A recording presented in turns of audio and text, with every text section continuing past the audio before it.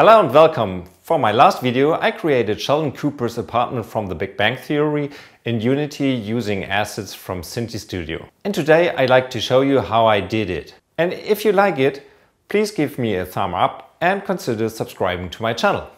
Okay, so here we are in Unity with an empty scene, but it's not really empty because I deactivated all the game objects, so I can guide you step by step through the process I've been through.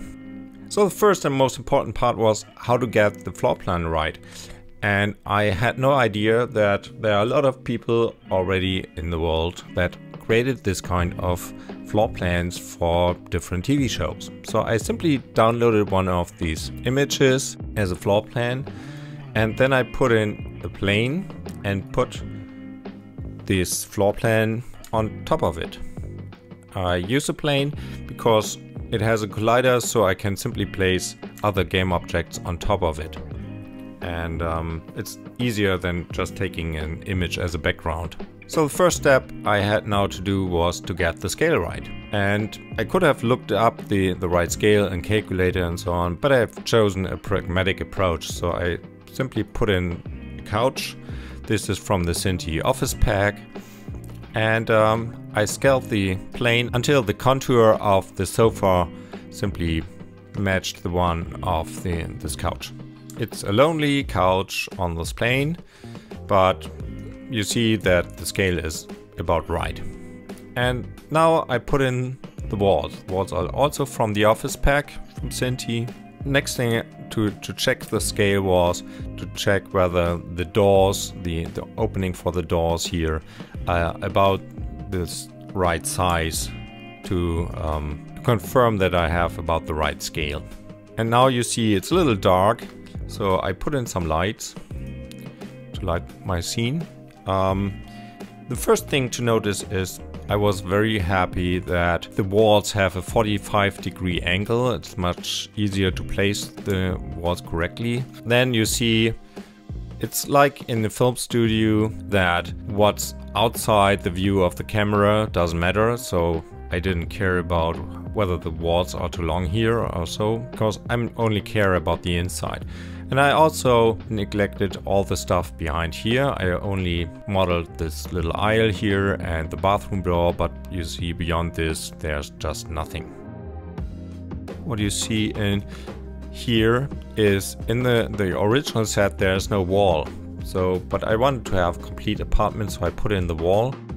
And also in some episode they're talking about that there's supposed to be a window, so I put it in a window even it's on none of the existing floor plans. I'm not sure whether it's supposed to be at exactly this position, but anyway, it doesn't matter too much. So now I have the basic scale right and the walls, and I've put in the furniture. So you see a lot of stuff is still from different Synty packs. The bookshelves here, the carpets, it's either from the Office Pack or from the Town Pack. I didn't have a glass table, but I think it doesn't matter too much. But you see I have the chair, the smaller couch and the big couch. I put in the kitchen table and the stools and the two desks from Leonard and Sheldon. So that's the basic setup, and then I put in also the kitchen. What you see is if it doesn't have the right coloring compared to the original setup, but I wasn't willing to invest too much time, so I don't care. It's about getting it about right, but not completely, so I wasn't that ambitious. And now I put in the floor. And now I simply turn off the plane because I have the basic setup done. And this is the main floor, and I put in also the second floor, this kind of podium or platform here with this little step. So this is a basic setup that I've done, still in otherwise empty scene. And now I've put in the demo scene from the City Pack, so that when you watch through the window, let's put it there, then it's not just empty, but there's something. But it has nothing to do with the original setup, what you watch through the window. But again, I didn't want to have exactly right, but just about, so at least is convincing. Now it's still not very populated, so I put in the books. You know, books are very important in the Big Bang Theory because they always appear in the background. And then I populate the scene with a lot of props, a lot of them from the asset packs. I put in the this globe and things, they are from the office pack. Also this Rubik's Cube, some papers and journals that are on the desk. The laptops also. Back here in the kitchen you see pizza and the coffee to go there, regular drinking, and some Chinese takeout. Yeah, some kitchen props. Also, I try to be close to what they have in the original scene, but not exactly. So this drone is from the sci-fi city pack, I think.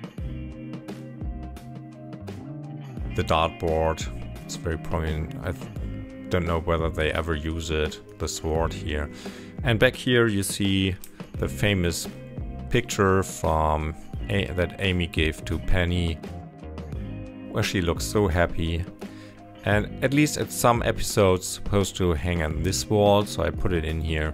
Just that's not so empty, this wall, even if it's not visible in the scene. Now I had to put in some characters. Again, I just used the standard assets from Synty, and I had to go with the people I have there. So Sheldon is from the farm pack, so he's a farm boy. Penny is also from the farm pack, so I think that's a pretty good fit. Amy is from the office pack. I mean, yeah, not exactly good fit, but good enough for me. This Leslie Winkle, she appears in some episodes, and so I've created this little scene where they fight about the right approach to quantum gravity. And here's Leonard. He's turned by 90 degrees because the animation will turn him around for sitting on the couch. I think it's pretty good fit, with especially with the jacket. He's constantly has this setup with the jacket, and I mean he has no glasses on, but I think it's still a pretty good fit. What I've done is then I used Timeline and Cinemachine for animating the characters. And so you see here I have different cameras, and then I have director and using Timeline. So I use the main track to switch different cameras. I have put in the main 3 characters here to animate them with different animations and switch the animations in the tracks. I think that's the easiest way to animate this, and not creating an animator for each character and then using triggers and things. So this is pretty easy. I also put in a recorder track to get this as an MP4 file at the end, but I currently have muted it. For Penny and Amy, I just have created simple animators with an idle animation, not changing during this little scene. So that's why they don't appear here. And then there are 2 steps missing. The one is I have created some post-processing to get better colors in here. Now I've to turn off the directional light, because otherwise I get some kind of weird artifacts. So this is how it looks from above. And usually in the studio setup there's no ceiling because all the lighting is at the ceiling, but I want to put in a ceiling here, so that's how I did it. So we have complete apartment here. And now I can simply run the scene Now this is just the first camera position, and then I start the timeline, and you see now the animation starts with Leslie and Sheldon having a dispute, the other girls in the kitchen, and in the background you see Leonard, and yeah, that's basically it. So this is how I created this little scene, and I hope you enjoyed it. And maybe you like to recreate your own favorite TV show using these assets, because it's pretty straightforward. So have fun!